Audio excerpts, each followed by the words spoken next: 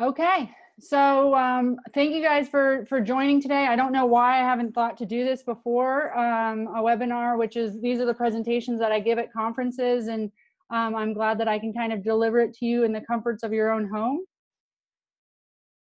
So today we're going to be learning about healing trauma with equine assisted learning and mentorship, and this is how I feel like we can play a role in ending our foster care crisis. So imagine right now the police came into the room that you're sitting in, and imagine they removed you from your computer. They told you that you were going to be going with them. Imagine that they took your personal belongings, so you're not taking your phone with you, and told you that you wouldn't be able to contact your family, you wouldn't be able to make any arrangements. They bring you to a new home where there are other people that you don't know. You're not sure if they just got there like you or if they've been there for a while. And then you see one guy who's obviously in charge, and he tells you where you'll be sleeping. He tells you what he expects of you. He tells you that you should be sleeping with all your clothes on, including your shoes, every single night. He also expects that you eat everything with your hands, no utensils, and you have to walk everywhere in this house backwards. If you resort to your usual way of doing things, he will take it as a sign of disrespect.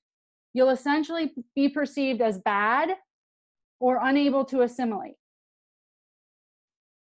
You have no connection to your old world, and you're not sure if you will ever be able to go back to your computer where you're sitting right now. There's nearly 500,000 children in the US foster care system who have been removed from their homes.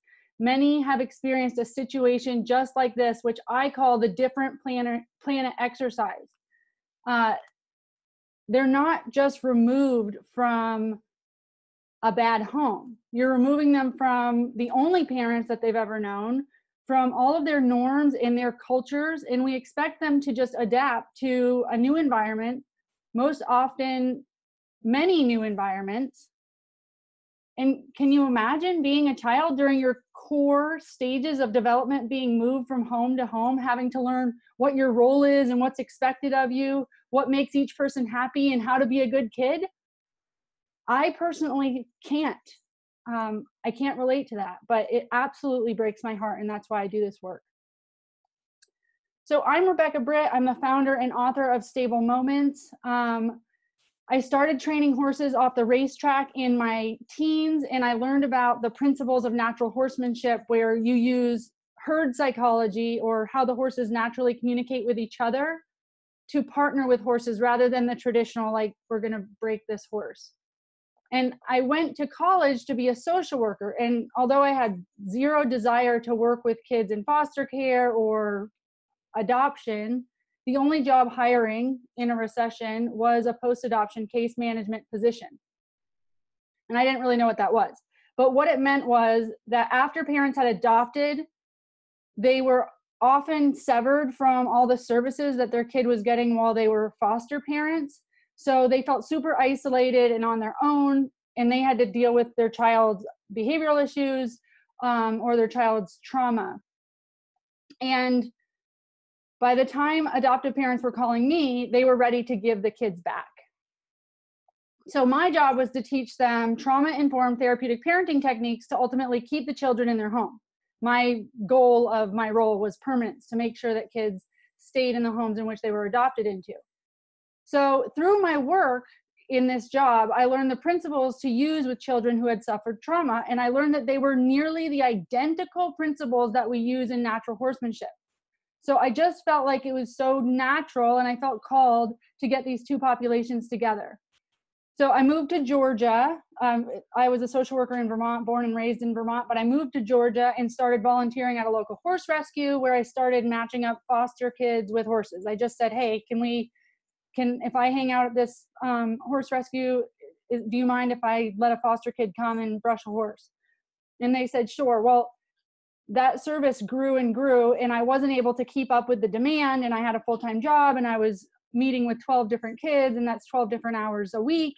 So that's where the community mentorship piece came into this.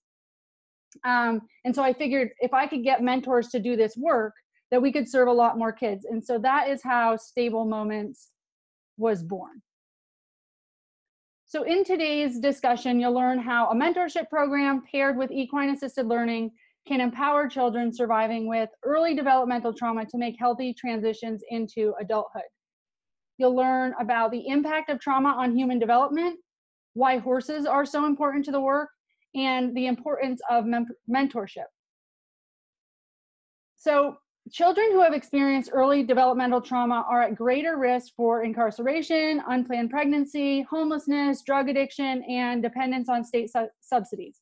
This is a cycle that impacts everyone. This is our culture. These are people in our society. These are services that require tax dollars. This impacts absolute everyone.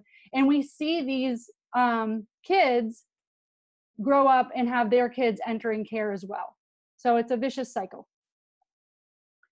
Children from tough beginnings have what we call early developmental trauma. And I want to make this distinction because we hear trauma all the time, right? Trauma, trauma, trauma. And like a lot of people have trauma.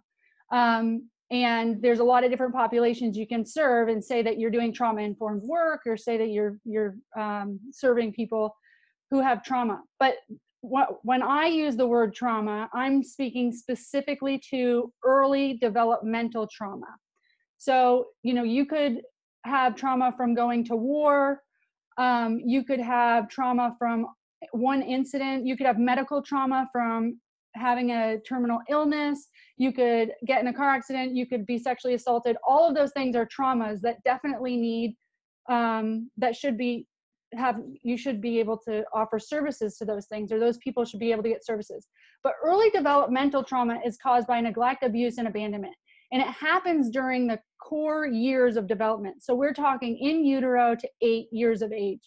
And a lot of people think that like, oh, well, I got her at birth, so she should be fine. But the most vulnerable time of a child's brain is actually in utero. So if mom's in a situation where she's not getting good nutrition, or she's using drugs, or she's in a domestic violence situation, that's critical time for that brain to be developing.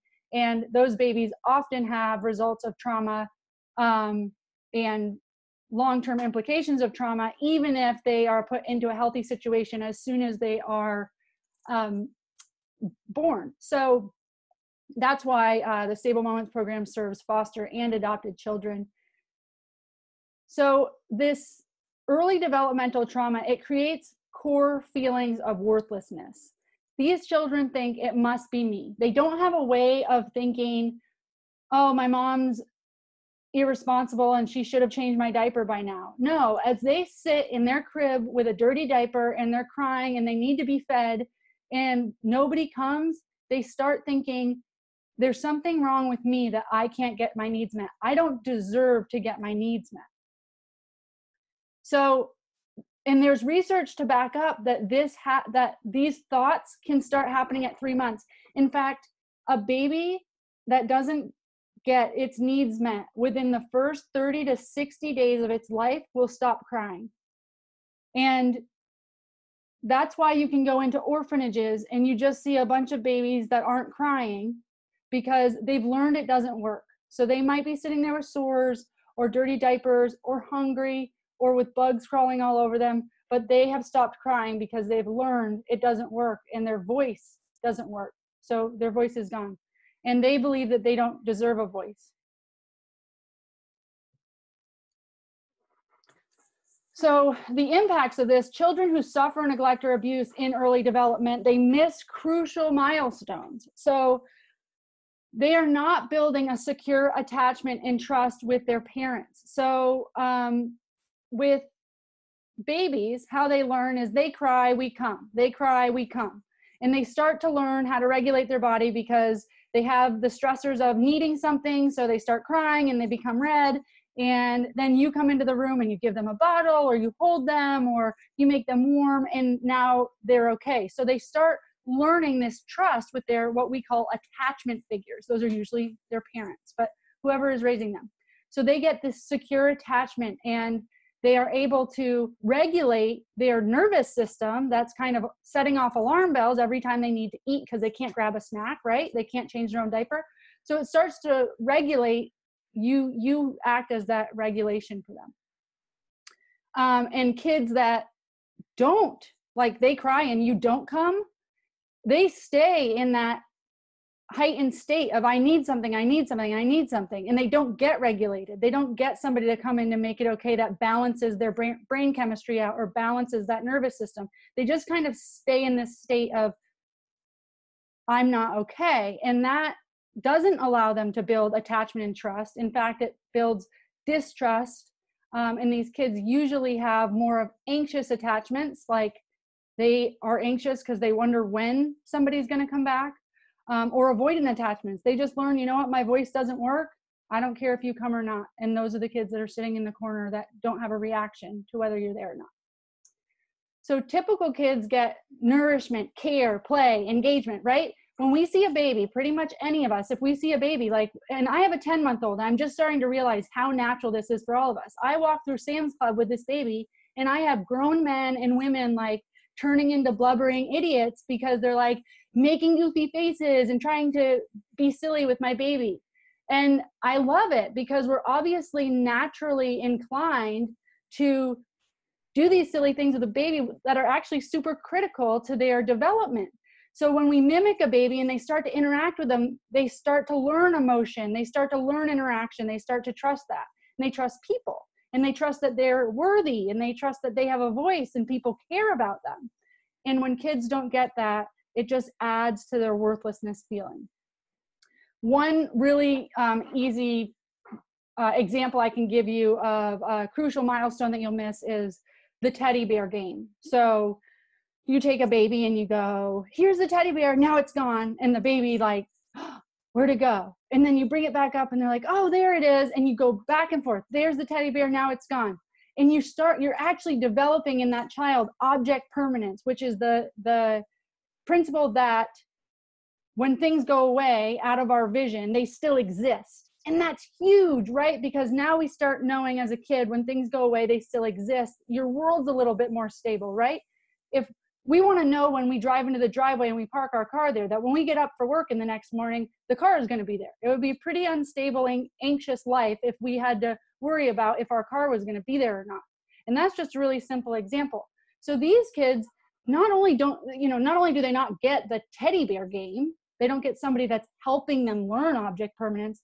They actively get people that mean a lot in their life or could mean a lot in their life, like their mom or their dad, leaving and not coming back, or leaving and then grandma comes back, and grandma comes back 2 days later and then, cleans the dirty diaper and gives them one bottle, and then maybe a boyfriend takes over. So there is no stability for these babies to be able to develop properly.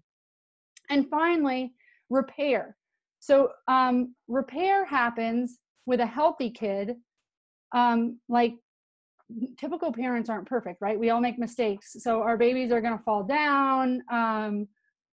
Bad things will happen. We even leave them at the store, right? We forget about them. These things happen. But what do we do when we make these mistakes?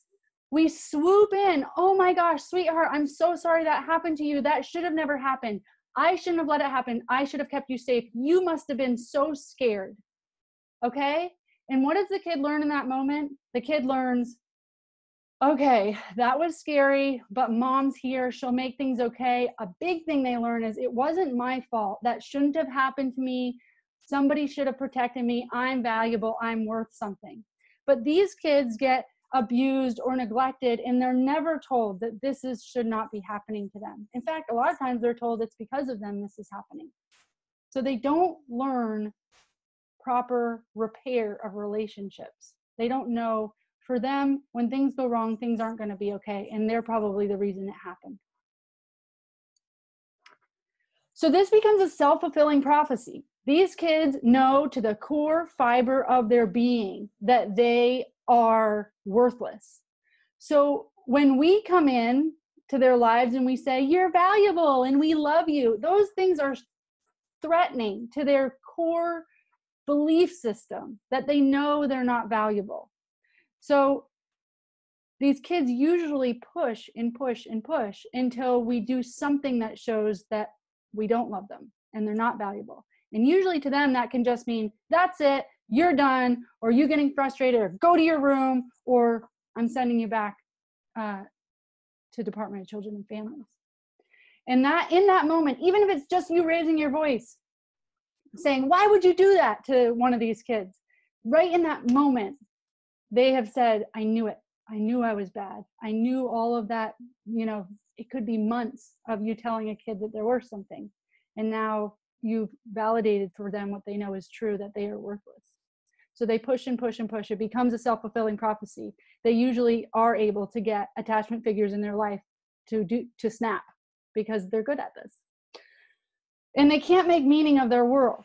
So where a typical kid gets to do these, gets to be curious and a parent's around keeping them safe, and they get to watch interactions and not worry about their survival, but watch interactions and explore their world. And they start learning what makes people frustrated and what makes people happy, and they can make all these connections in their brain. These kids don't get afforded that opportunity.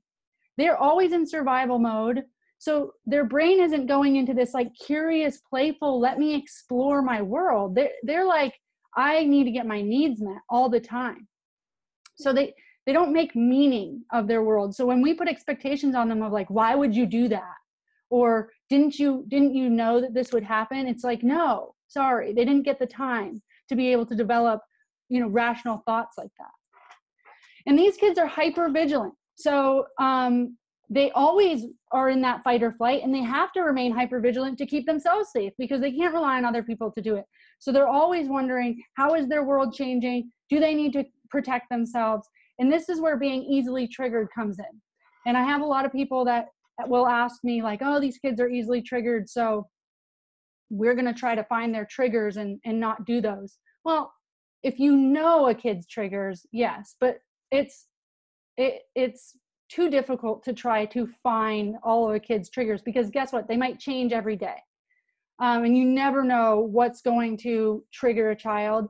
I've had a bonfire at the barn one night, and the next day was sessions, and the kid could smell the residue of the bonfire. And I didn't realize that kid's mom's boyfriend had set the house on fire while they had been in it. Those are things that, you never forget when you learn them, but it was more important about how I processed that with that kid than it was for me to always avoid these situations.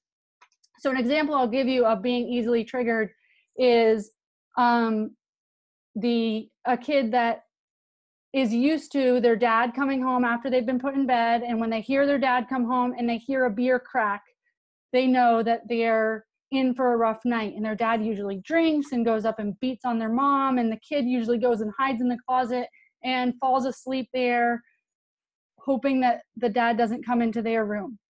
And then that happens over and over and over again. They get conditioned to this cracking of the beer, meaning really bad things. And so when they are in the lunchroom at school and somebody cracks open a Coke, their brain cannot decipher between a Coke and a Bud Light.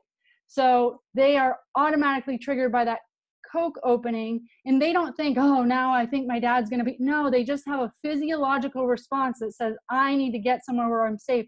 So these are the kids that run to the janitor's closet and hide out in there, and they're seen from their classmates as weird. And then usually teachers will even go in and say, why are you in here? You're not supposed to be in here. And the kid can't answer why. And now the kid's a liar, and the kid has no clue why they got into the closet. It was literally a survival mechanism that their body had created. I went into several school systems as a social worker to try to help them understand that the child's not going to be able to tell you why they did what they did.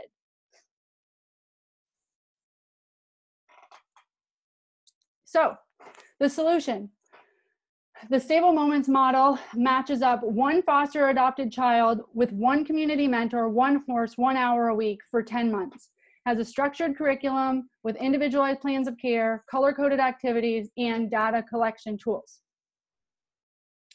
Why horses? I probably don't need to tell you guys on the line why horses are so impactful to people in general, but specifically for these kids. They are hypervigilant, just like these kids. They can sense small changes in energy, and they change their behaviors based on this energy. You guys know that the horses sleep standing up. They twitch their skin when they have a fly on their back. So they're super vigilant to their surroundings.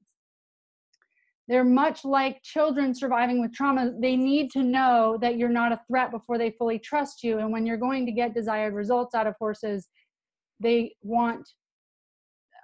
have a better chance of doing that by partnering with them.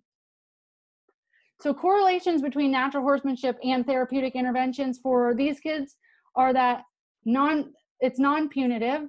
So in natural horsemanship, it teaches you if a horse is running the gate, or if a horse is scared to go through a puddle or something, we're not going to say like, you idiot, and beat them over the puddle or whatever. Same thing with kids in trauma. If they do something, we're not going to say, go to your room, or that's it. We're not going to show them that we are punitive or upset with them. With both natural horsemanship and therapeutic interventions for these kids, it's all about the relationship. At the end of the day, if you didn't get over any jumps and you didn't do whatever barrels you wanted to do with that horse, but that horse trusts you more, then you've done a lot more than you would have done had you just forced the horse to do what you wanted it to do. Same thing with these kids. If all you do is give them an ounce of building trust with you to a point where they can start having stability in their world and start to explore and start to get curious and figure out who they are, you've already won. So the relationship's the main goal. Same with both horses and these kids, life or death mentality. If a horse says that they are scared to death to get in a trailer, we don't beat them into the trailer. We take it at face value. The truth is that the horse thinks it's going to die. When a horse is in right brain and freaking out and you see the whites of their eyes and they're backing up and they're scared, they literally think they're about to enter a death trap. To them, it's not like, oh, come on, dude, we've been on this 14 times. Let's get going. Like, something in their system has said, I actually think I might die, so I'm not going to listen to you, Sharon, and I'm going to freak out a little bit. So what we do is we speak to that. Oh, this is difficult for you, so let's work on this some. Same with kids with trauma. It's a life or death situation for them. If they're freaking out or if they're saying they can't do something, we take that at face value. We meet them where they're at. Both horses and kids can be different depending on the day, right? A horse can choose that even though we've crossed that same tarp over the hay 6 times today, I'm pretty sure that's going to kill me. And this is difficult for me. And we meet them where they're at. We don't expect anything more of them, and we simply accept them wherever they are that day. Same with kids with trauma. And you work on dropping the agenda and letting it be their idea. So a lot of principles of natural horsemanship are like, they'll take the trailer and even put it in the pasture so the horse can get used to it and start getting curious. And then they decide they actually want to go look in the trailer. And then you go, oh, look at this. I've got a horse in the trailer. So letting it be their idea. Same thing with kids with trauma. They have a lot of issues, which we'll talk about with control, understandably. So telling these kids what to do or making it your idea is probably not going to be the most effective way of getting these kids to do something. So any way that we can kind of foster it being their idea is more efficient. Okay, so benefits of equine assisted learning. This is huge because this program is non-clinical. People say all the time, like, do you need to be a social worker to do this? Or do you need to be a mental health clinician? And no, the point of this program is to make it non-clinical, because just like we accept kids the way they are and horses the way they are, people are good enough. In my experience, yes, they need to be trained. They need to agree to some things, but people are good enough as they come. So this is an alternative to therapy. There's no stigma here. Kids coming to the barn are excited about coming to the barn, and they usually even brag about it to other kids. I have had kids, parents that say, the reason why I'm signing my kid up for this session or for this program is because last time we were on her way to therapy, she jumped out of a moving vehicle. She's done doing therapy. I'm telling you, these kids, if they are in care, have been to more therapists than we can imagine as adults. They typically know therapeutic language, so they know to come up and say, I got angry and I did my 5 breathing exercise and I hugged a pillow and then I walked outside in nature. So they understand clinical language. They know exactly what coping mechanisms you want to hear, and they will report whatever you want to hear. So therapy, like traditional talk therapy, that it's high pressure, you're looking face to face at each other, is very difficult for these kids, for a lot of people. So this is alternative to therapy. You get to focus on a horse and take the pressure off. And then there's active engagement. The kids that come here, they want to be involved. They, as you'll see, they make their own plans. They're very involved. They think the horse is their own.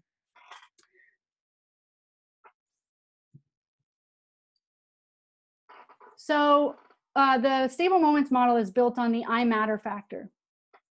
Why would you make healthy choices if you didn't think you matter? I talked about this whole babies have lost their voice because they cried and nobody came. And that means that we can't say things to them like, use your words. And there's a really drastic example of, you know, a girl acting out and she's got a butcher knife to her mom's throat. And people are saying, use your words. Yeah, not going to work, because from the time she was 0 to in utero to 10, her words didn't matter. So now the only way she can act out, now she's a 14-year-old with a lot of stature, physical stature, and she doesn't know how to use her words, nor have they ever worked for her. So we need to build this voice, this I matter factor, so that kids even have the opportunity to make healthy choices. We can't expect anything of them until we've proven that you're a safe adult that will listen. So how do we create I matter? We do it through individualized plans. We do it through mentorship, consistent relationships, attainable goals, active engagement, and routine. And I'll go through each one of those in more depth. Now, in intake assessments that I've done over years of being a social worker, for this population, these are, I don't see anything but these challenges. So these are all the challenges I see. Now, not every kid has every one of these challenges, but parents will come and act like this might be a new thing that their kid's doing. And I'm like, nope, this is about par for the course. So these kids are impulsive, they lack confidence, they lack self-esteem, they need control. So that leads to a lot of power struggles. They struggle to follow through with an activity or something that they commit to. They lack critical thinking, and that goes along with the impulsiveness. They just kind of act. They have a short fuse.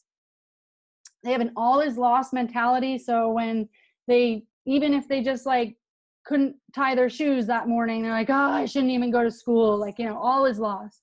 Beating themselves up. I'm so stupid. I suck at this. Not wanting to try. Emotional dysregulation. They're not able to regulate their emotions. They're very distracted, and hyperactive goes along with that. And like I said before, they're easily triggered. So what I did was I took all of the, I don't know if you guys can see my cursor or not, but I'm going to use it. And if not, you can just see in this middle category, I took the challenges addressed and I put them in different categories of which life skill would need to address that. So confidence would address low self-esteem. Assertiveness would address a kid that doesn't have much confidence or has low self-esteem. So I basically took all the challenges and I put them into 6 categories.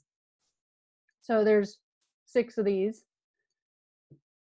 And so you can see self-esteem, responsibility, self-regulation, emotional awareness, healthy relationships, and independence.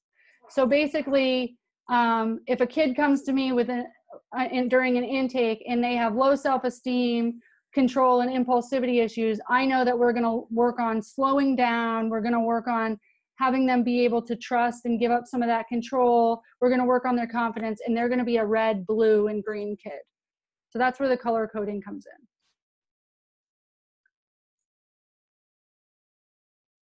So I've just done the intake assessment, And the intake assessment doesn't just gather, I mean, of course, the intake assessment is like a conversation that you have with the parent, the foster parents, adoptive parents, or case manager, and you're going to learn, you know, it's a pretty straightforward sheet that I use, but it's like, what is the history, if we know it? A lot of times we don't know these kids' histories.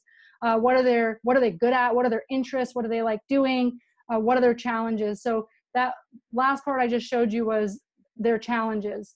And then I'm going to take those challenges and I'm going to put them into a plan of care. Now, the Stable Moments program is a 10-month program, so there's a short-term goal and a long-term goal. The short-term is what we're going to work on within the program. So maybe building trust with their mentor or getting them to follow through at the barn.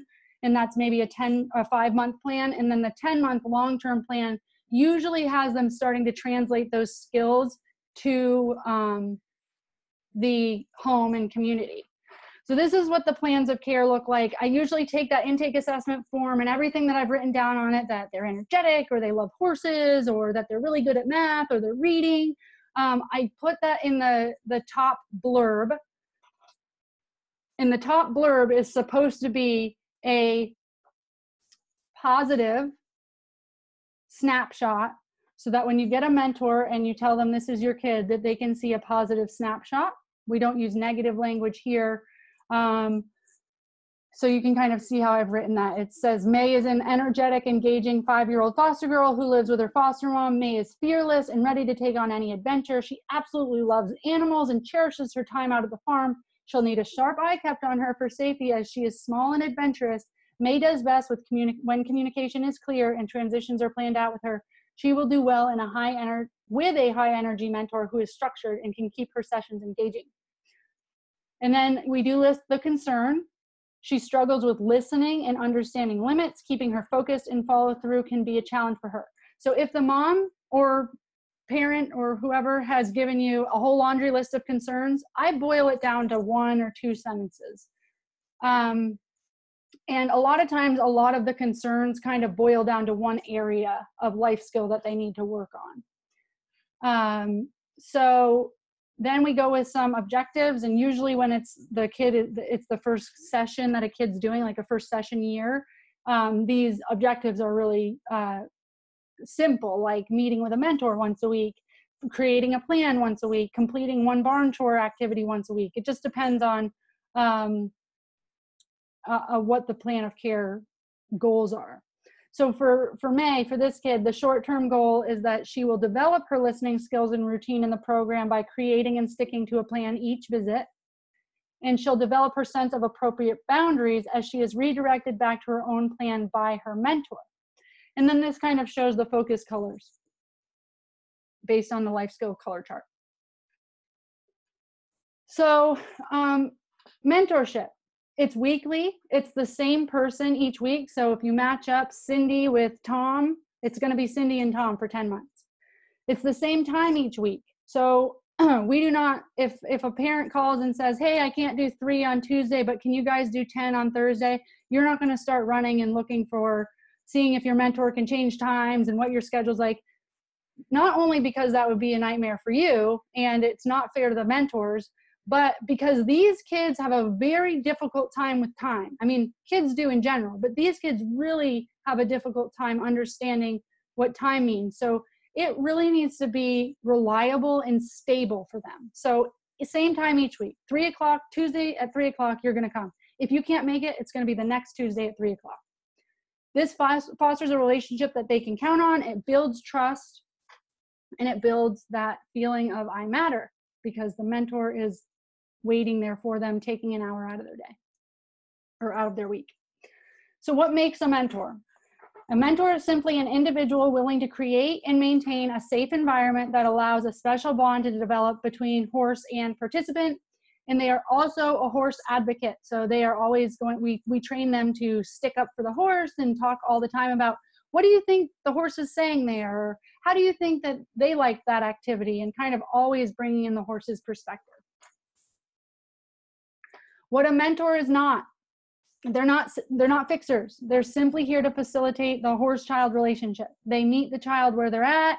They don't say like, oh, so I heard you've been through some stuff, buddy, and we're going to make it better. Like, no, we're like, hey dude, how are you? And we keep it moving. It's two people trying to figure out each other and hang out. Mentors are curious, they're empathetic, they're patient, they're consistent, they're well-trained, and they pass a background check. So one of the things I talked about with building the I Matter factor was attainable goals. The kids that come to this program, or foster adopted kids in general, need attainable goals to build a winning streak. So when I was a social worker, I often had parents have issues with the school because their kid was failing the 4th grade for the 3rd time, and it was because they couldn't understand long division. And the parents would tell me, I do not care if this kid ever learns long division, but he needs to know the difference between a nickel and a dime.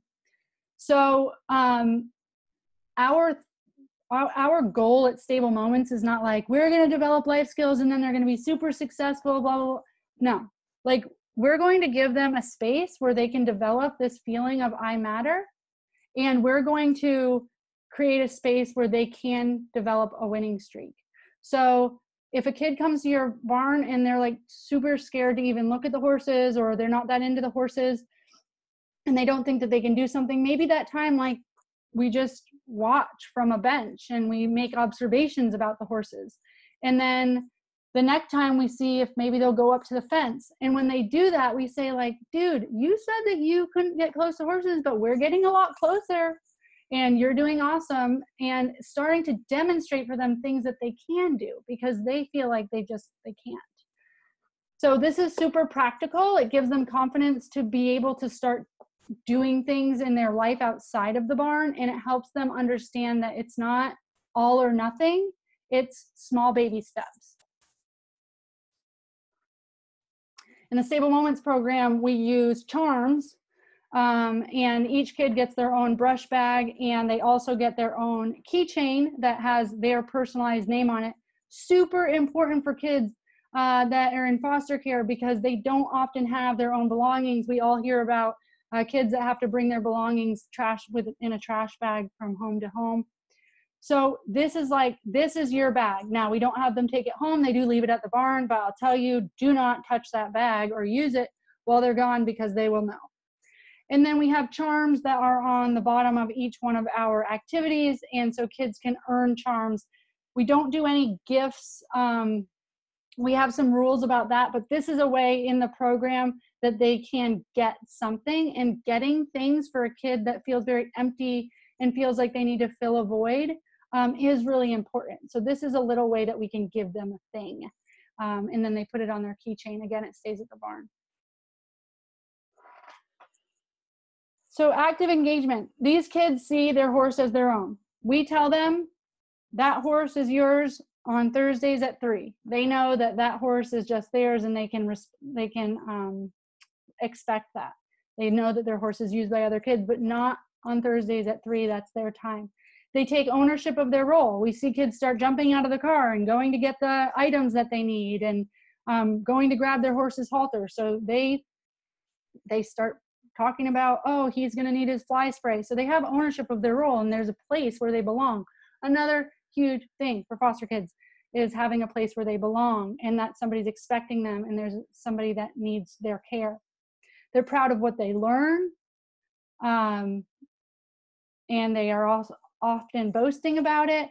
They wait all week. We have parents say, like, my kid wakes up every morning and says, is it horse day? And they make their own plans. We're going to talk about that in a minute, but kids make their own plans so that their sessions really are run by them. And then routine. We're predictable, structured, and scheduled. So like I said, exactly same time each week, same mentors waiting for them as they get out of the car. They make a plan each time. It's structured enough. We drop the agenda enough so that we don't have our own expectations of how the session's going to run, but it is the same time. We're making a plan each time. It is the same horse. So they have this very predictable, these sessions are very predictable for them, and they can rely on that. And the mentors are trained to be predictable, to be the same every time that they show up, and to be very present. So this is a one story I'll tell you about. So this is a kid. This is a kid that came to our program, and he was, I think, 9 days into his 7th foster home. And he had been drowned by his mom's boyfriend. And the drowning was enough for it to cause neurological damage.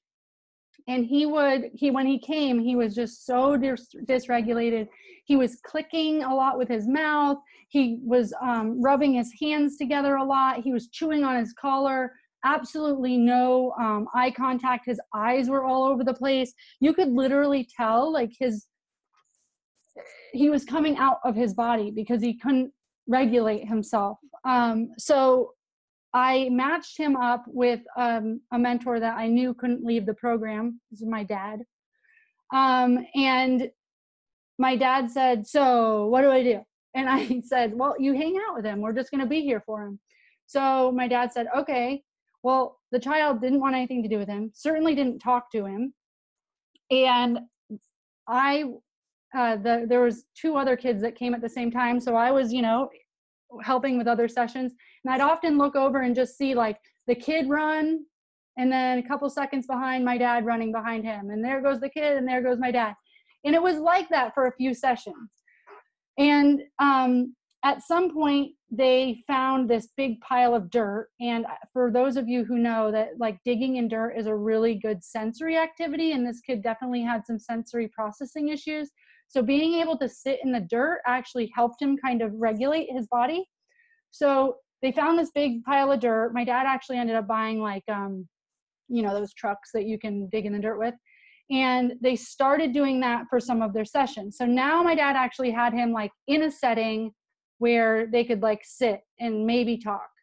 And through their conversations, and I'm talking, like, this is probably month 2 of sessions, through their conversations, they start to learn that they both like Star Wars. And so although that we would typically not allow sword fighting at the barn, they found these branches, and they were their lightsabers.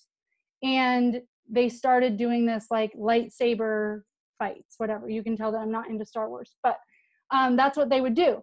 And they even, my dad brought, like, duct tape for them to decorate these, and they started making their own sticks, and the kids started coming and jumping out of the car and saying, "Did you bring your lightsaber?" And I'm, like, sitting there like, "Oh my gosh, tell me that you brought your lightsaber."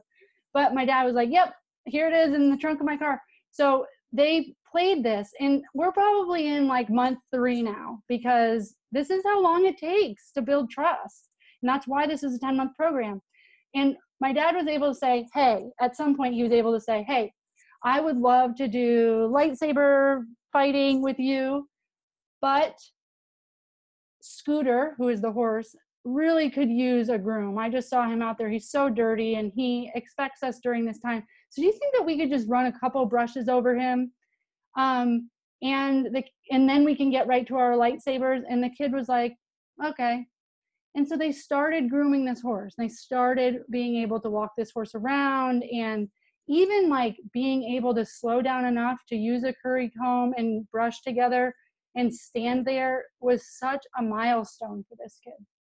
So that's just an example of, like, I know a lot of programs are set up to be 8 weeks long. For these kids, they really need as long stability as possible. I mean, honestly, when I started this, I was like, mentors are just going to stay forever. There's no ending period. They need one stable adult through their whole life. But I realized, you have to let mentors off the hook at some point. So 10 months it is. It goes with the school year. But this was a example of, if you hang in there, even if you feel like you're getting nowhere, like if you just show up for an hour a week and just hang out, sit on a rock, and show the kid that, like, I'm going to still be here every week, you can start getting some really good results.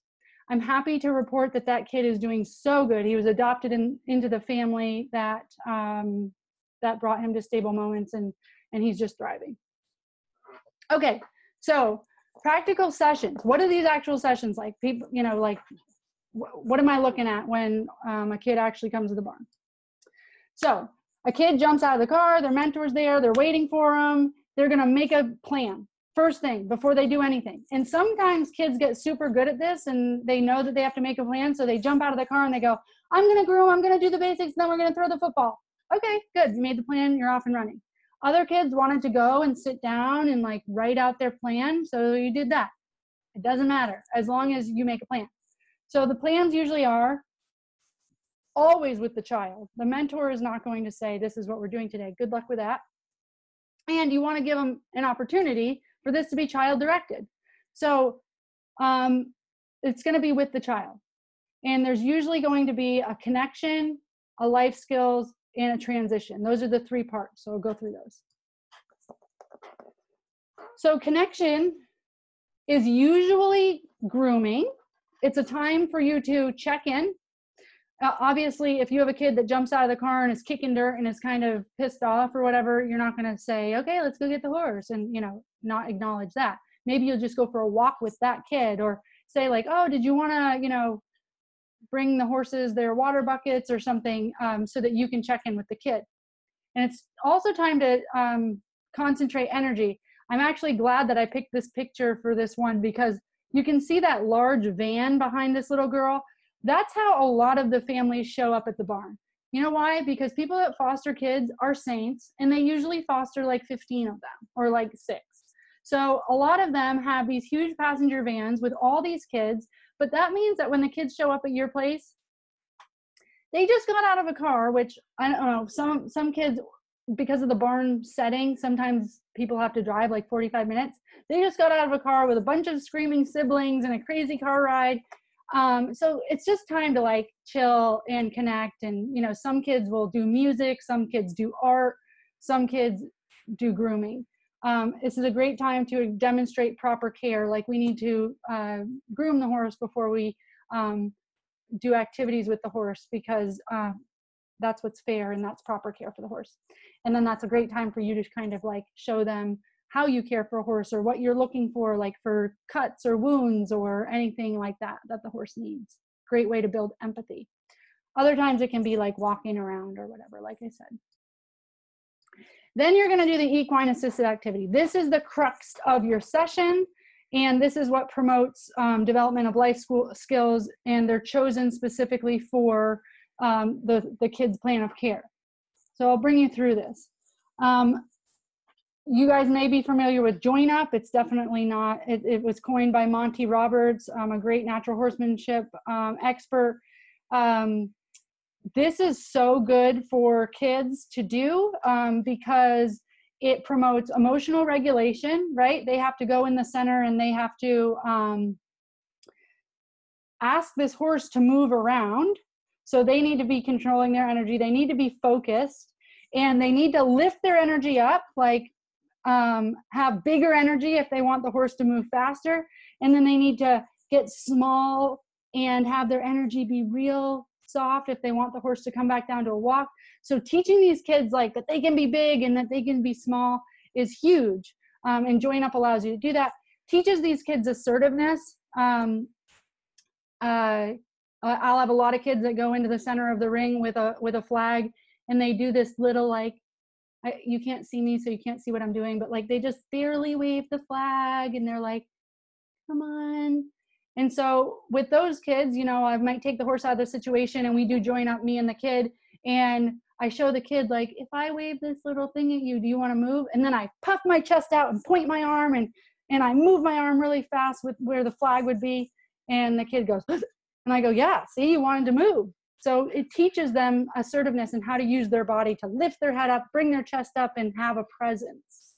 And then getting that reaction out of the horse of actually walking forward really shows them that they do have some control, that they do have a voice. Okay, and then connection is a huge one. For those of you who are not familiar at all for Join Up, I want you to just go YouTube it after.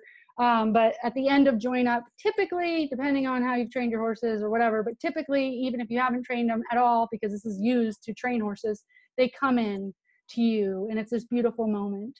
And then they are joined up with you. So as you walk around, the horse actually follows you.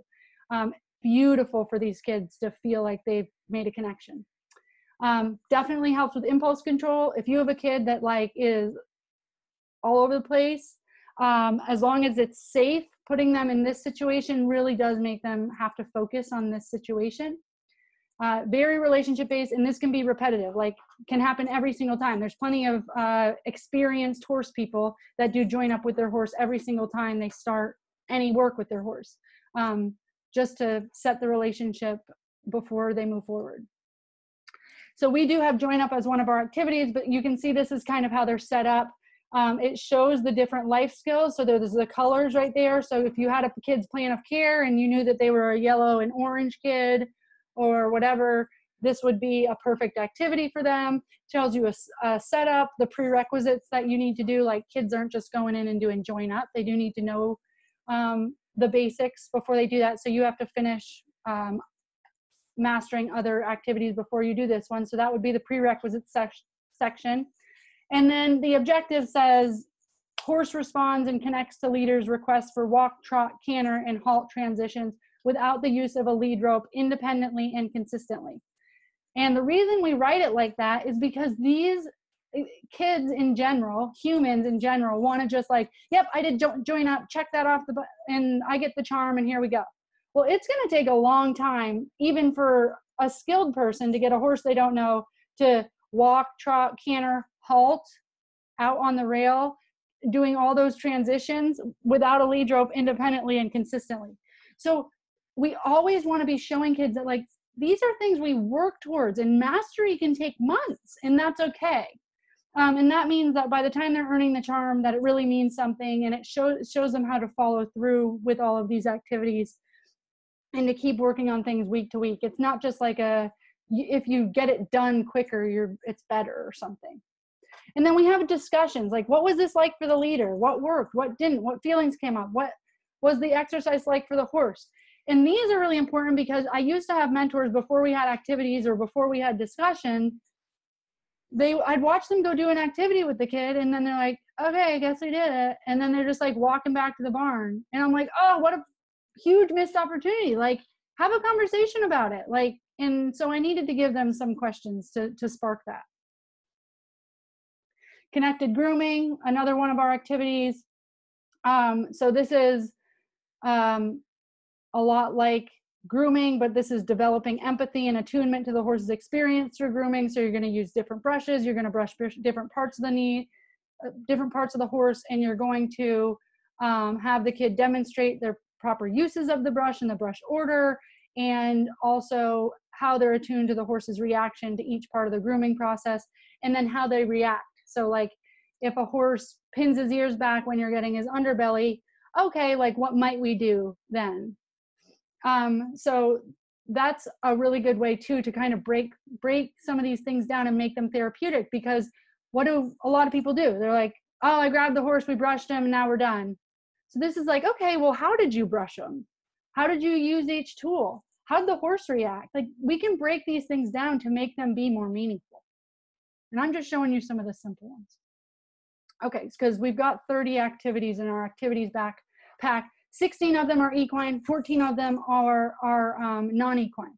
So other activities that we have are by a thread. That's where you walk a horse through certain obstacles, but you do it by a thread. So if you have an impulsive kid that almost rips the horse's face off when they're trying to walk with him, then this is a good one, because when the thread breaks, you need to start over again. And these kids really like winning and getting things right. So this forces them, kind of makes the name of the game, slowing down.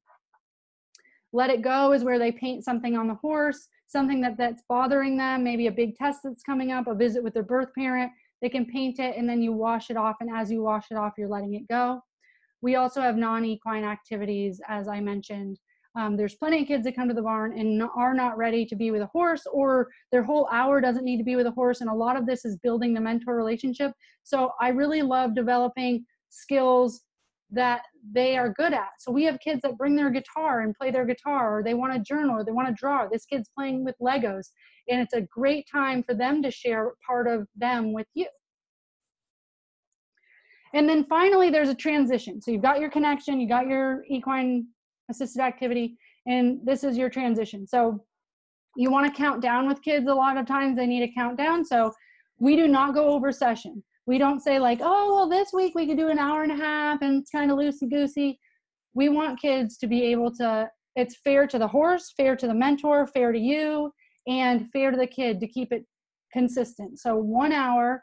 So when you're getting, we have mentors, make sure that they are keeping time. And what's really important is if you've come up with a 3-part plan, you better not, as a mentor, let the second part of the plan go to the hour and then say, okay, we're done. We don't have time for throwing the football like you asked. So you're keeping track of time and you're saying, hey, okay, we're going to wrap this up because we need to go throw the football, like was the 3rd part of your plan. Now, if a kid says, I don't really care to throw the football, I want to keep doing this, that's totally fine. But you've acknowledged the plan. You say, okay, so we'll keep doing this, but we're not going to do football. So in like another 15 minutes, we're actually done with the session. Is that cool? And you're checking in with them. They have control, right? And they're changing their plan up. That's fine. But as it's coming to the end of the session, you want to count down. Tell them there's 10 minutes left, 5 minutes left. If you have itty bitties, you know, little kids or developmentally like younger kids, then they may need more of a transition, like 5 minutes, 4 minutes, 3 minutes, 30 seconds, 10 seconds. Okay. And if they have a real difficult time with transition, like leaving the barn, I didn't have much of an issue with this. But if they do, then it's really helpful to have the transition be the exact same each week. So we had a swing at our farm where every kid loved the swing and they wanted the swing as their last activity. And for some kids, doing the swing every single time kind of like reminded them that this is what I do at the end and got their body ready for the transition out.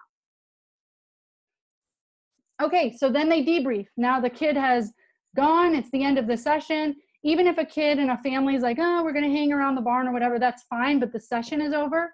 So that's when the mentor says like, okay, I'm gonna go fill out my activity log, and the mentor leaves and goes to the mentor area. And this is when, you know, the program director can check in with the parents or talk to the parents before they leave if they need to. This is where the program director can check in with their mentors.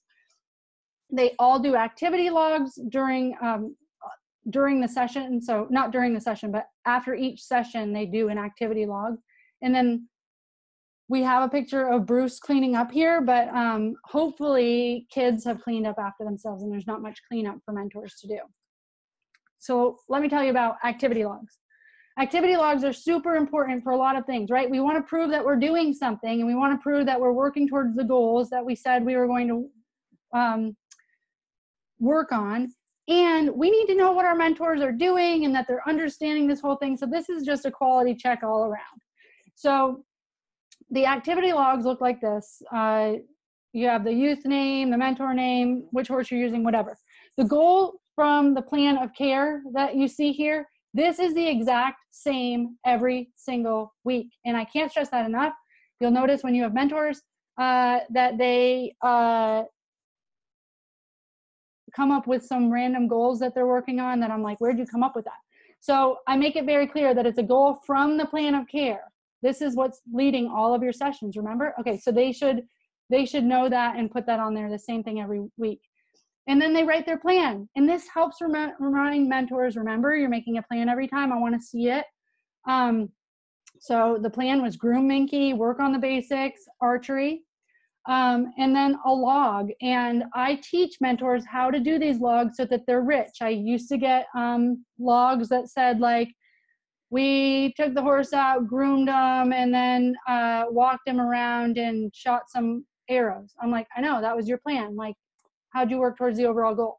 So logs usually look like, after some training with mentors, they usually look like, Randy participated in making his own plan today. Minky was antsy during grooming today, and Randy seems scared. I asked Randy what helps him to calm down, and he said it's when his mom rubs his back. I suggested he rub Minky's back when she is antsy. He tried that and it seemed to work, and we were able to continue grooming. Randy wanted to skip the basics and go straight to archery, but I reminded him of his plan and he was able to transition to the basics. Randy knows most of his basics, but got frustrated when trying to back Minky up and wanted to give up. I slowed him down and asked him to take it one small step at a time and encouraged him to just take a couple of back steps before ending. He was able to get a couple steps and then a couple more on his own.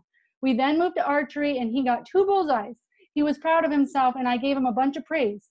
He was a bit resistant to pick up the arrows that had been overshot, but with a little lighthearted encouragement and reminding him it was his job, he willingly found them all. This is very rich, right? And it shows us totally how they worked on listening and following through with a plan during their session. This is also where mentors can write questions or comments or what they might do next week. And so that as a program director, if you're, if you're looking over these, you can ask questions or answer questions for them. So tracking progress. So how do we track progress of how these kids are doing? Well, we take the activity logs and we create progress summaries out of them. So if we have rich activity logs like that, we can make a summary of their progress at the 5-month mark and at the 10-month mark. And then we can have the parents sign off on that, the mentors sign off on that. We do data collection, which is a pre and post test on their life skills, like how they are entering the program and how their life skills have developed through the program. And also you can track mentor and participant retention. This is an additional program option. So I've created this so that it can be implemented anywhere. It can be an additional income stream because at my program, Department of Children and Families, we're paying the kids program fees. I had my program charging $200 a month per child. And if Department of Children and Families, it's different in every county and every state, but there's also, it's a great fundable program for sponsors and donors. Community referring agencies often have money, so there's ways to get your program fees. And then I had adoptive parents self-pay as well. This is an unmet need. We don't see a lot of programs for foster and adopted kids specifically that's really trauma informed. And what's really cool about it is you only need one person running it because you have all mentors. It's volunteer run. So the Stable Moments book is a to B, like nuts and bolts. If you were like, so how do I do that? It like walks you through exactly how to do it. And you could take the book and go start a mentorship program on your own. You just start your own Betty Sue's mentorship.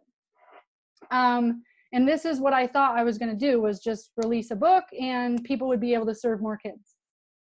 But what ended up happening was people needed more support. Like people were like, okay, I know you write about it, but I can't just like read it and do it. So the certification training actually walks you through like workshops of how do we do interviews? How do we do intake assessments? How do we take those intake assessments and create plans of cares out of them? How do we take activity logs and create progress summaries out of them? How do we train mentors, right? Like that's a big deal. So I realized people kind of needed a more in-depth training for all the questions I got after people bought the book. So you can get certified in the Stable Moments model, and it's a 2-day training that teaches you how to be a program director, basically, of this program. And benefits of the certification are you get your first year free. It's a member portal, so you get to be a Stable Moments member.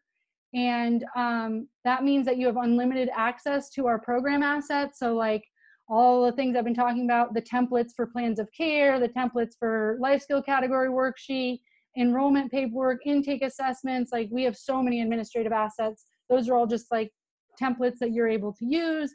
We also have like media assets, so graphics to solicit participants. We've got sponsorship packets, videos to promote the program. So everything that you would need to kind of promote the program and be successful, that's all in the member portal.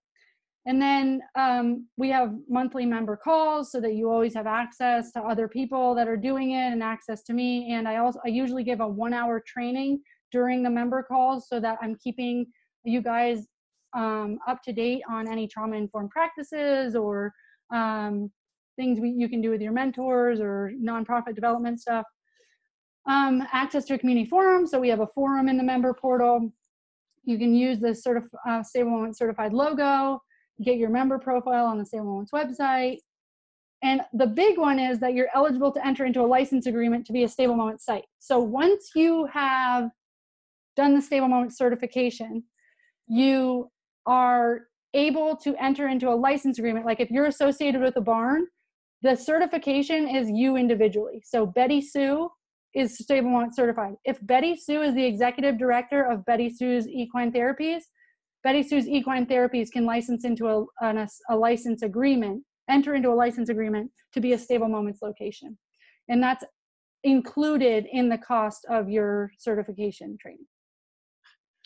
And then you get 20% off all Stable Moments products. Okay, so let me end with some case studies. This is Wesley. Wesley came to the program so sweet, so meager, and kind of just quiet in his shell. But boy, when you and he looked down at the ground a lot, but when you said his name, he lit up. Like you could just see oh, you're talking to me? And he was the sweetest, sweetest kid. So he developed this relationship with Minky, and that's Minky right there. And he was excelled with her, was able to do join up, was doing a lot of natural horsemanship, kind of advanced stuff. Well, we ended up getting a pig. And if you don't have pigs, don't get one. Because Minky was so afraid of this pig that she became like Miss Crazy Pants. And she was not okay to be in sessions. She was snorting all the time, and her whites above her eyes were always showing. She lost her hair. She was starting to get ulcers, rearing on when we were walking her in from the pasture, not the Minky we knew. So she became unsafe, and we had to make a decision about not having Wesley be with her in her session anymore. And we said, we'll match you up with another horse while we get this figured out. And he was like, oh no, you're not taking me away from Minky. He was like, I will be there for her. So we couldn't let him be with her or even handle her, but he sat near her and the whole hour talked to her. I know you're scared. I know that pig is scary.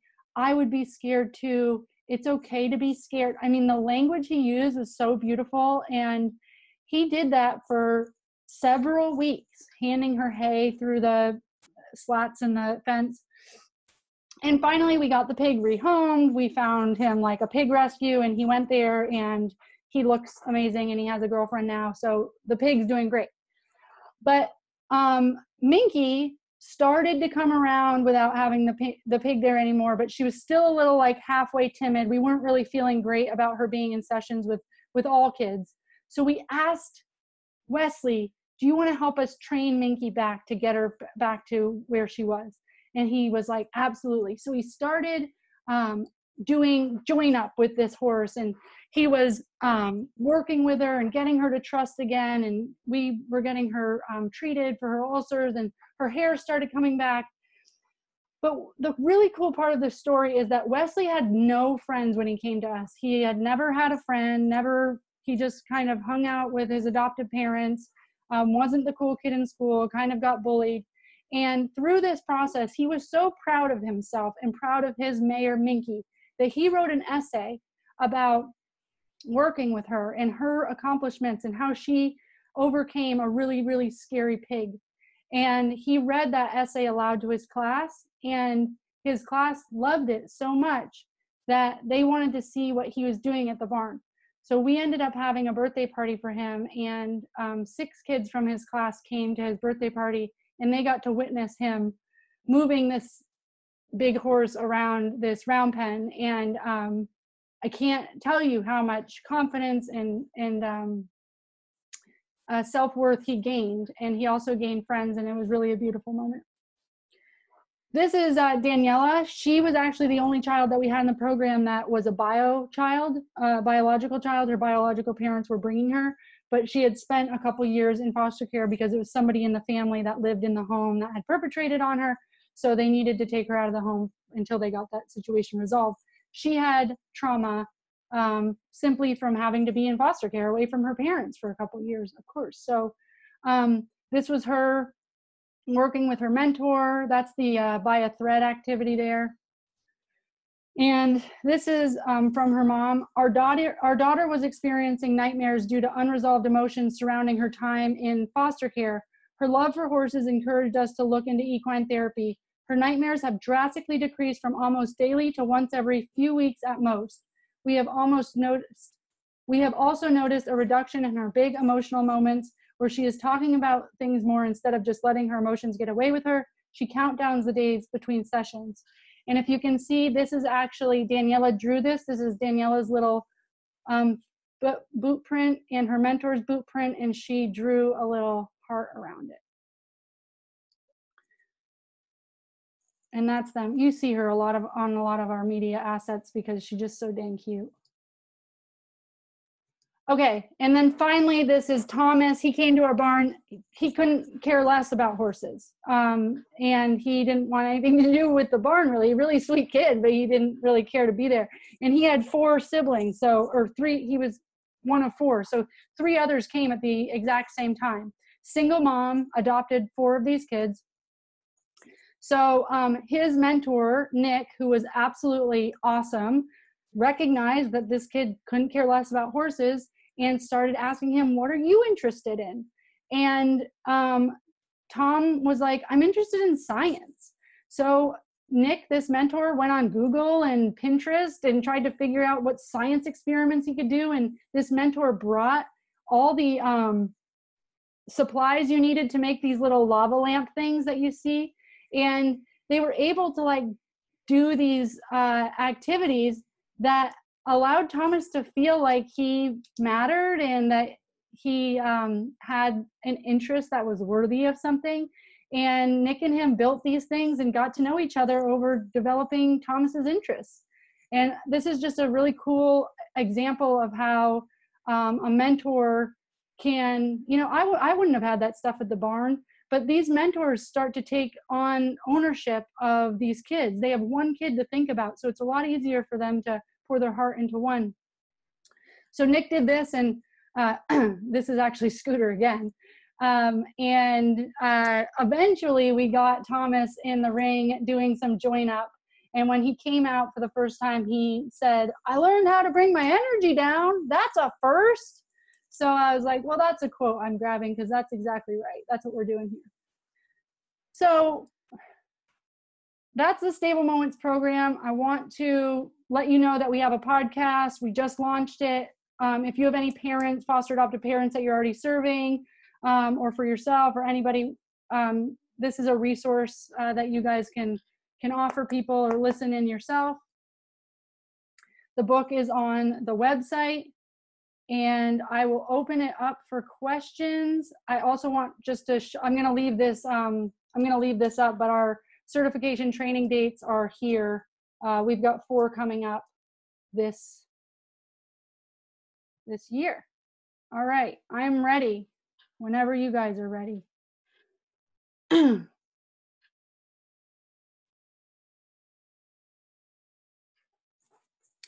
Okay, oh, I like this question. So it says, you're not to take this time away as punishment. Do you make mentor choices as of male, female based on any information you are aware of? Yes, love these questions. Okay, so no, we never take this away as punishment, and you will have parents that will want to, right? I'm sure you've dealt with this. So we just have those conversations with parents upon intake, and if it ever happens, we say, this is not fun time for your kid. Like, this is something that they really need. And if they're acting up at school and at home, they probably need the barn more. That this isn't this isn't play. This is really their healing time, and that this is going to help them. So we try to explain that at the beginning. And I become vocal. Like, I really push for that. If a parent's like, well, she's not going to get her horses today. I really just try to provide trauma-informed resources for parents so that they can start understanding why we do what we do. Those parents I might sit with more for the whole session. What's nice is you have mentors doing this work while you're there, so you can spend the whole hour with parents that need that extra support. And then, do you make mentor choices as a male, female based on any information you're aware of? So I'm going to be honest. The mentor application packet that we have is a long packet, and it collects all their interests and But at the end of the day, the thing that matches kids and mentors up the most is availability. So I make sure that you get all the kids' availability, you get all the mentors' availability. I do not ask parents like, what day works for you? I don't do that. I just say like, you know, hopefully we can find you a mentor. I need to know all of your availability. And that way you have hopefully you have more mentors than just one to match that kid up with. But yes, I haven't ever matched a man up with a young girl, usually because I have plenty of boys in the program, and it's hard to get male mentors, and a lot of those kids don't have male role models. So I am quick to give our men to boys in the program. But yeah, I mean, I've had to make decisions like, I know this is a 5-year-old that's running around, so I'm going to put her with this college age. But this boy, Wesley, was, you know, paired up with a 70-year-old woman, and they did great. So, you know, at some point you have to let the cards fall as they may. Okay, are there other reasons for 10 months besides it follows a school schedule and it takes time to develop the relationships? No, I mean, you could do 6 or, you know, there hasn't been research to test 10 months. So I like 10 months. I feel like programs start to say like, there's no way I could expect 10 months. And I really want to get that thinking out, because you can expect whatever you expect. And in my mentor trainings, I make it really clear that they are signing up for 1 hour a week for 10 months. And if they can't make it, we don't want them to commit, and that there's other ways they can get involved. And usually people get it, but I am like, you have to show up. Like this isn't a willy-nilly like volunteer position.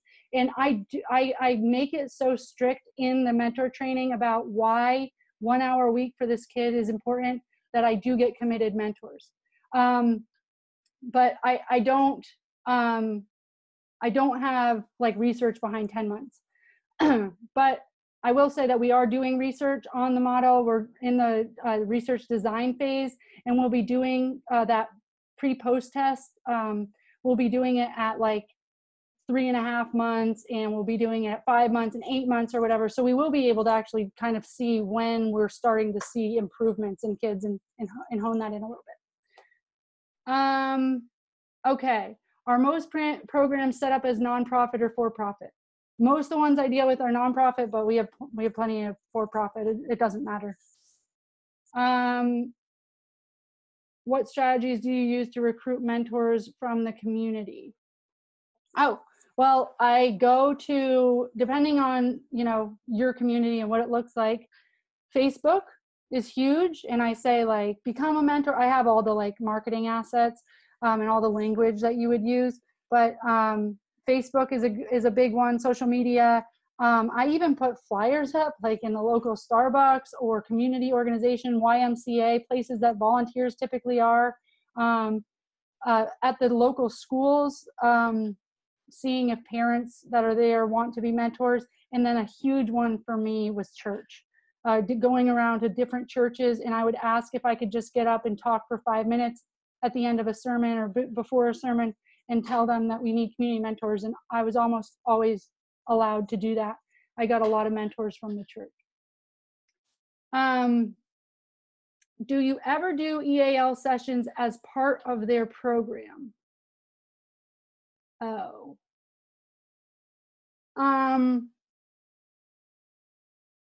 I think that you could do this. This is saying like something similar to EGALA or PATH or, so yeah, I think that you could do this. It's just like doing any other activity. The only thing would be like if that EAL session specifically had like a real, if it had anything that goes against like the approach and the trauma informed principles that we use. But I don't see there being I don't see there being a problem with that, except if it wasn't a one-on-one mentorship type situation. So we really do push the one-on-one. I get a lot of people that say like, do you do group sessions and can you bring this? And it's really important that these kids have their own special person, their own special time. If you can't get funding from the agency, do you always have parents pay or do you not charge? I never not charge. But I have had parents pay $10 a month. But if I'm showing up and a mentor is showing up, you can pay $10 a month. I always charge my program fees of on a monthly basis. I did not do like when you show up, you pay. This was like a gym membership. You're going to pay me $200 or whatever we've decided was your nominal fee. I use a sliding scale fee, and that's something that's in the administrative assets. But you're going to show up, and on the first, you're going to be debited for the amount, and then whether you show or not, you get billed. And the way that I was able to do this through 10 months was the only weeks I took off were Thanksgiving and Christmas, and there's a couple months that have 5 weeks in them, so it all evened out. But it was always the same each month, so that you don't have to deal with like trying to figure out if they showed up and what to charge every time. But even if your parents are going to pay $10, they better know that the cost of the program is $200 a month or $400 or whatever your allowable amount is. You go off of what a Department of Children and Families may pay you as an allowable amount, or whatever you've decided is your value is. So I was saying that it was $200 a month, which kind of equaled out to about $50 a session. And parents knew if they were getting, everything was a discounted rate off that. So at least they knew the value they were getting. This isn't a $10 service. It costs us a lot more. Okay, and then what resources have you come across to pay for this program? So again, sponsors that you can reach out to, Department of Children and Families directly, other referring agencies, so they're usually like community behavioral health pay for some. It really depends on the county that you're in.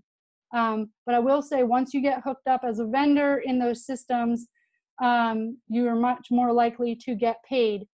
But one mistake a lot of people make is they go, I went to Department of Children and Families and I asked them to become a vendor and they said that they wouldn't help me, and they're not going to. You usually have to be serving a kid so that you can say, listen, I have Bobby Brown at my program, we're giving him these services, and then you can go to Bobby Brown's case manager and you can bring it to Bobby Brown's case manager supervisor, and you can fight to get him the services he needs. But without a particular kid that you're fighting for, and you're just like, I'd like Department of Children and Families to start paying me for some program that I don't have yet, very difficult. I've never heard of somebody being able to go that route.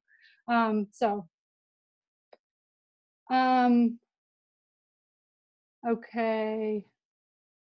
Where do you get most of your kids? Approach the agencies, word of mouth, everything. Other foster parents, Facebook groups that speak to adoptive foster parents.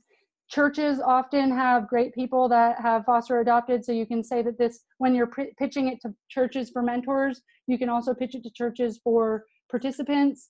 And the schools, I definitely try to get like a lunch and learn scheduled with Department of Children and Families so that they understand all the local nonprofit organizations. Somebody said they came in late and asked how long I have done this. It has been over 6 years I've been doing this. So do you find that mentors need previous? No, I'm so glad you asked. No, in fact, some of the worst mentors are horse people because they are trying to teach the kid everything.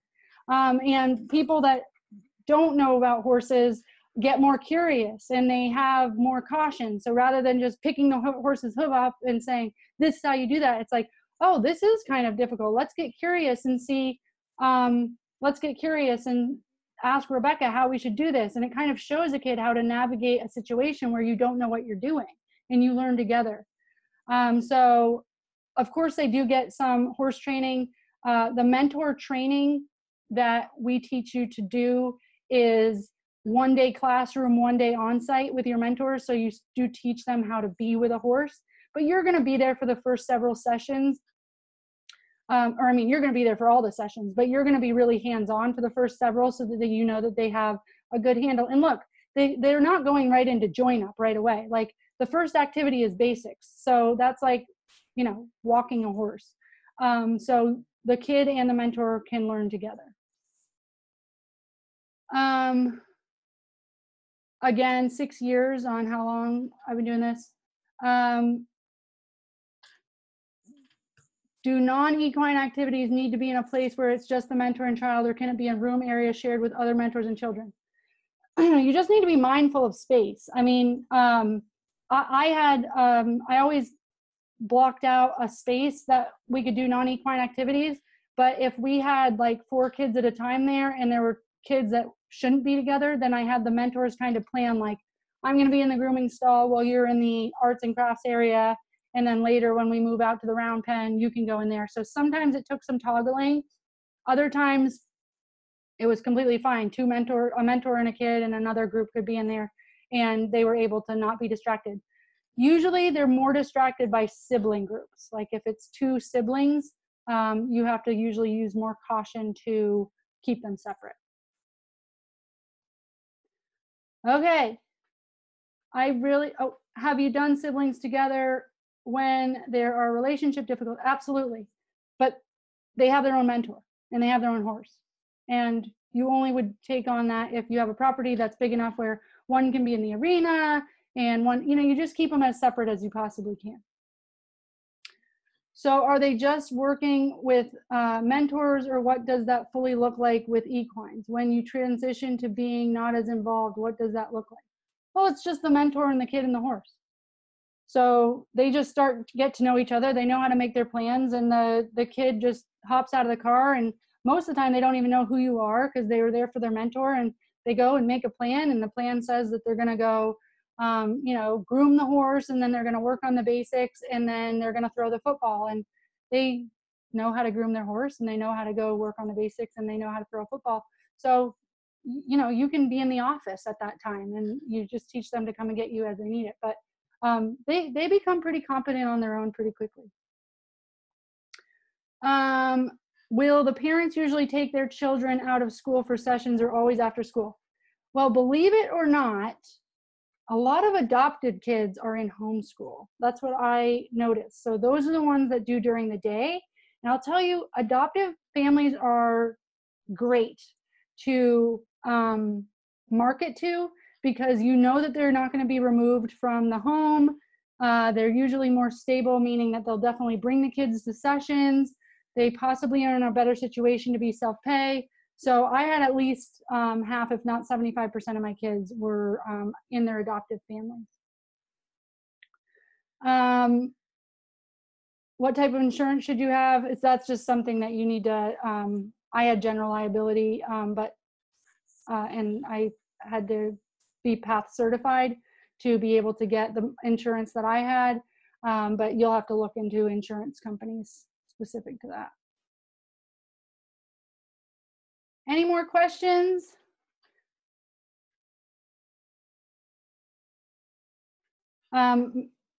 Yes, the mentors are just volunteers, although some people are starting to charge their mentors to be involved, which I have nothing against that. And how much equine background do you ask? None. They don't have to have any equine background, but they do need to complete a training, which is like a full, 4-hour on-site training that they have to do. The certification training is $950. That's 2 days.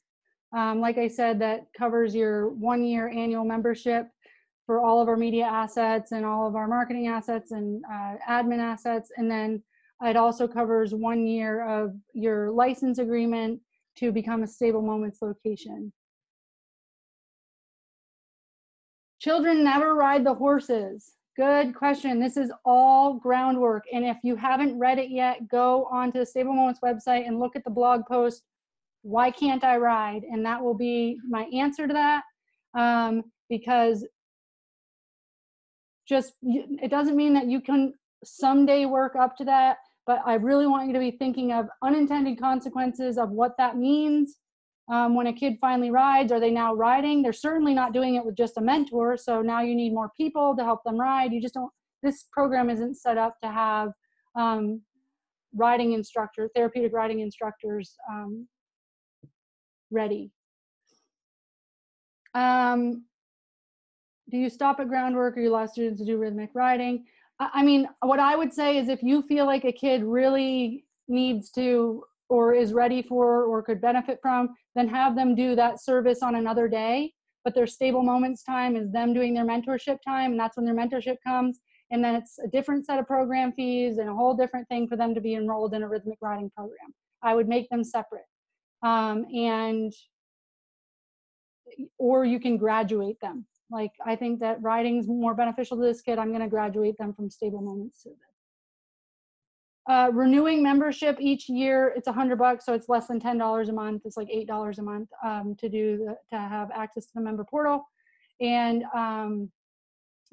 the certificate or the license agreement to be a Stable Moments location and to license the brand is $450 a year. But again, that's 2 kids in your program 1 month. So you should be able to cover that pretty easy.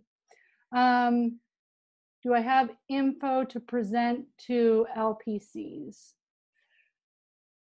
I don't know what you mean, like trauma-based info or info to, like about the Stable Moments program. There's, depending on what they would be looking for, there's some promotional videos and stuff. I'm going to be passing out this recording to everybody that came, so you can give them this recording. Stable Moments to CPS. Do you have any info to present to CPS? So when you become a Stable Moments location or certified, part of the assets that you have access to are all of our like pitch decks and all that stuff. So like and all the notes that go with the PowerPoint presentation, so that you can go to Department of Children and Families, you can go to your church and you have a PowerPoint presentation that's right there with all the notes that you need to say. So yes, we have the stuff that you need to promote, if that's what you're talking about. Any other questions?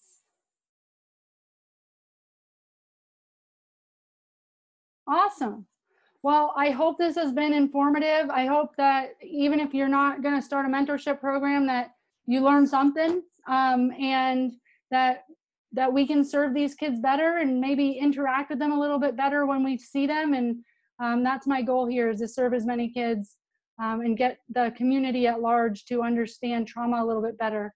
So thank you so much for listening, guys. And you can personally email me, Rebecca@stablemoments.com, and I will be sending out this recording shortly.